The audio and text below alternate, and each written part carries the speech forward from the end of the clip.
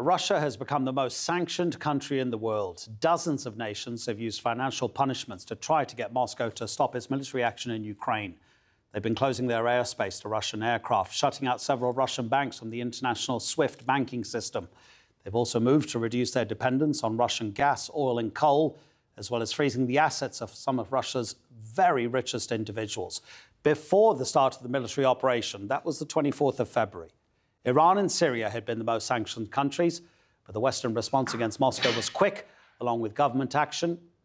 More than 400 international companies have stopped doing business in Russia. Even historically neutral Switzerland has imposed sanctions. The results have already been significant. The ruble has crashed, and there's been rationing of some staples introduced in supermarkets.